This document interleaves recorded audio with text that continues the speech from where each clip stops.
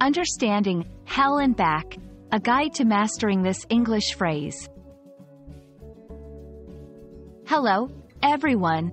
Today, we're diving into a fascinating English expression, hell and back.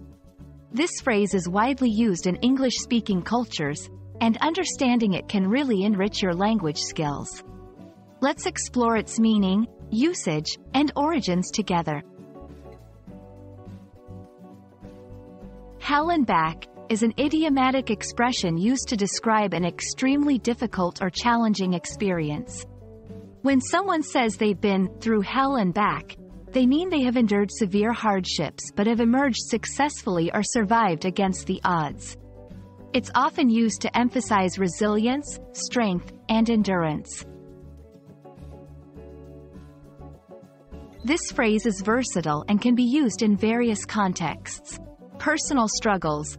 She's been through hell and back dealing with her illness, but she remains optimistic. Challenging adventures.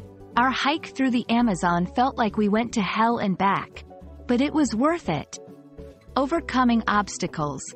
After going through hell and back to get his degree, John finally graduated with honors.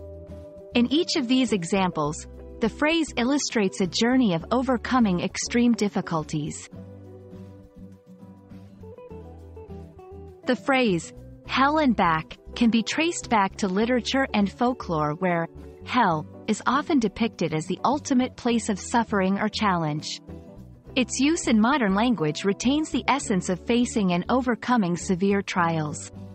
Culturally, it resonates with the universal theme of triumph over adversity. Appropriate context. Use it to describe situations of significant difficulty or challenge. Emotional weight. Understand that this phrase carries a strong emotional undertone, so it's best used in serious contexts. Variations. Be aware of similar expressions like, been through the ringer, or, had a tough go of it, which have lighter connotations. I hope this video has shed light on the phrase, hell and back, and its rich meaning in the English language. Whether you're navigating personal challenges or describing an epic journey, this expression can add depth and emotion to your storytelling. Keep practicing, and you'll soon be using English idioms like a native speaker.